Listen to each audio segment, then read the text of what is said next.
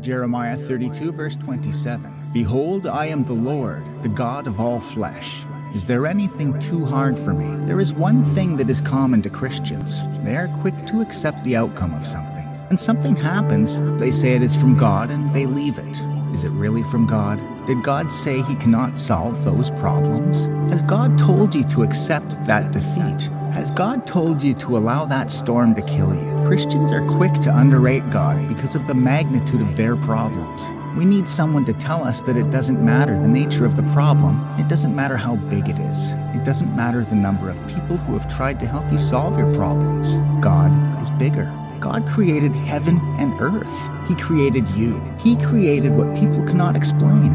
How can you say there are things God cannot handle? This is a message for us to wake up and start seeing God in another dimension. This message is for us to put our hope in God and never look elsewhere. Who are you trusting? Who are you running to for help? Who have you made your salvation in times of trouble? Psalm 20 verses 7 and 8. Some trust in chariots and some in horses, but we will remember the name of the Lord our God. They are brought down and fallen, but we are risen and stand upright. Who are you trusting to win your battles for you? Who are you depending on? A preacher once said, before you go to the phone, go to the throne. No one is stopping you from seeking help from people. We should never keep certain problems or challenges to ourselves. We must tell people who we trust. But before we do that, there is a need to go to God. God shouldn't be the last to know about your problems. He is your Father. He knows you more than anyone on earth. He created you. He sees you. He sees the tears in your eyes that no one can see. Why should you think He will not help you? Why should you think He is not able to help you? The psalmist was certain of the only place he could get help from. He said in Psalm 121 verses 1 and 2, I will lift mine eyes into the hills, from whence cometh my help. My help cometh from the Lord, which made heaven and earth. They must have looked everywhere in search of help. The truth is that until you call to God to step into that situation in your life, nothing will happen. In Jeremiah 32 verse 27, God was saying if He could make the heavens and earth and human beings, what should be hard for Him to do? God is talking to you who have chosen to limit Him in your heart. Don't limit God in your heart. God has promised you many things. He said He would be with you. He said He has good plans for you. God said He will keep you safe. All the problems you are facing are nothing before the Lord. Don't let your heart be troubled. There are many stories of people who have been faced with the challenges of life. In this life, the truth we should know, or we should have known, is that life is full of challenges. No one will escape them. If anyone tells you that the journey of life is smooth, you can be sure it is a lie. We have seen many things. We have faced many things. We feel down, and we feel like giving up. It is a feeling that comes when we are faced with overwhelming challenges. Should we give up? Should we look and allow these unpleasant situations to knock us down? What should we be thinking of any time we face challenges? I could have suggested prayer first. We can't rule out the fact that prayer is one of the solutions to the problems we face or challenges that come our way. But even prayer must have a basis. What is the prayer standing on? What is the reference point of the prayer? Prayer is powerful if it is prayed with faith, and also one important thing, promise of God. What we should use to pray for it to be more effective is not just faith, but also the promise of God. Now, whatever we face in this life, whatever the situation may be, the promises of God are always greater than everything. Why are the promises of God greater than all our challenges? This is one of the questions that may pop up in your heart. Why should promises be more powerful than challenges? The first thing that we should know is that these promises are not ordinary. They are promises that are standing because of the power backing them up. These promises are powerful because they are directly from the Lord. One thing we know about God is that He honors His word. Isaiah 55 verse 11, So shall my word be that goeth forth out of my mouth. It shall not return unto me void, but it shall accomplish that which I please, and it shall prosper in the thing whereto I sent it. The word of the Lord must be fulfilled. These promises have been there. They are the word of God that is living. They are alive and not dead. They are powerful.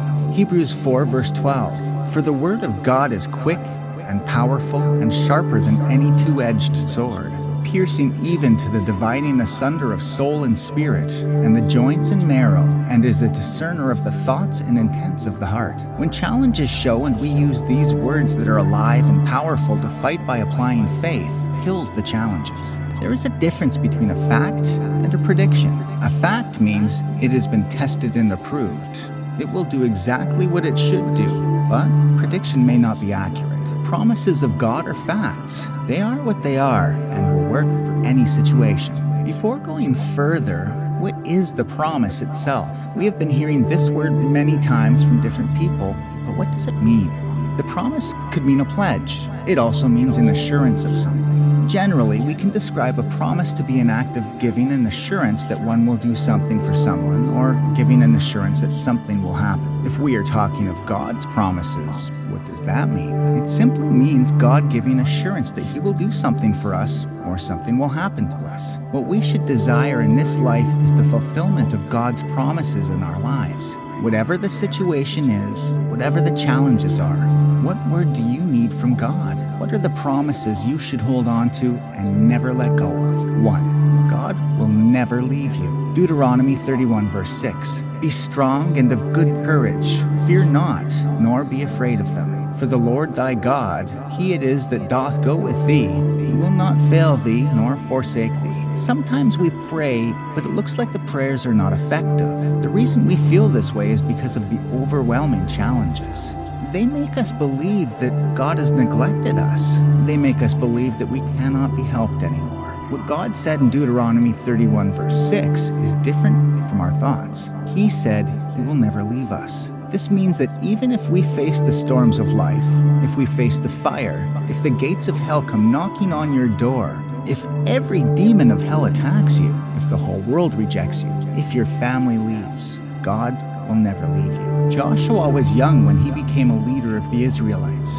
He must have been afraid at first, but God promised him that He would never leave him alone. God encouraged him in Joshua 1 verse 9. The day the earth stood still. Joshua 10 verses 12 to 14.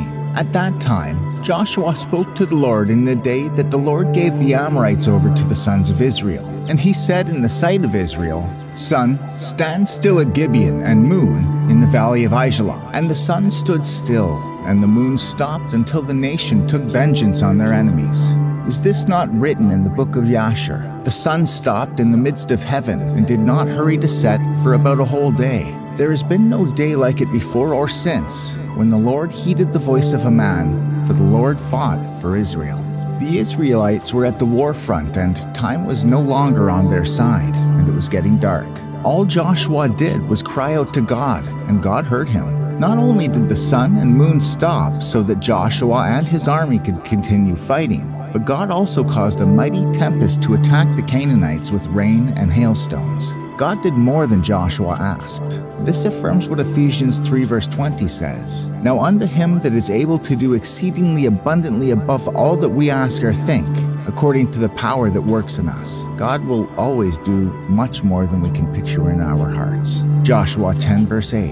And the Lord said unto Joshua, Do not fear them, for I have given them into your hand. Not a man of them shall stand before you. Joshua stood on God's promise and refused to give up, even when it looked like they would not have the victory God promised them. Time was no longer on their side, but he held God by His word, and he dared to believe the impossible. Now let's look at your life. What impossible situation are you going through? You see, time was running out for Joshua. So what do you do when time is against you?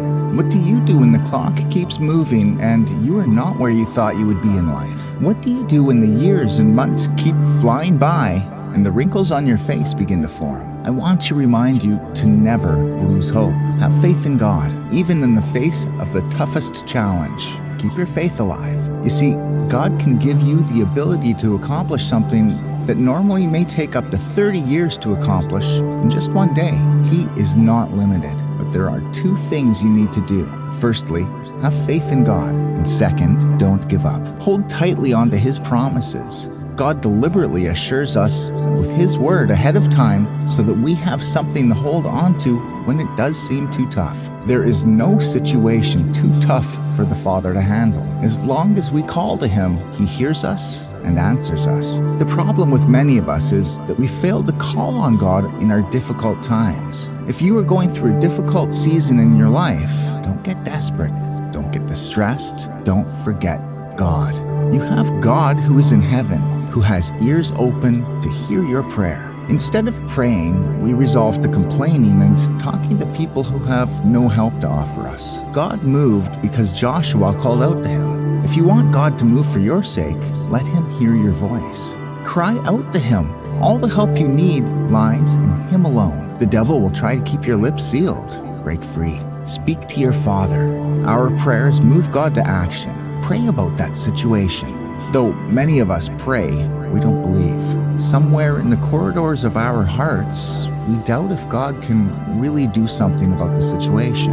Joshua had never heard of such a feat from God, but he believed in God's ability to do anything. His mind was opened up to the possibilities. He was confident that God would show up for him in any way. God has all the power and resources to do anything. He cannot be restricted by anyone because nobody gave him his power. God can move heaven and earth for your sake. He can defy the laws of science and nature for your sake. He can do anything for you. The things that are impossible with men are possible with God. God specializes in making a way where there seems to be no way. He parted the Red Sea. Who could have thought? He made water flow out of a rock. He sent ravens, the stingiest of all birds, to take food to Elijah. Right from the beginning of time up until this day, God has been specializing in the impossible.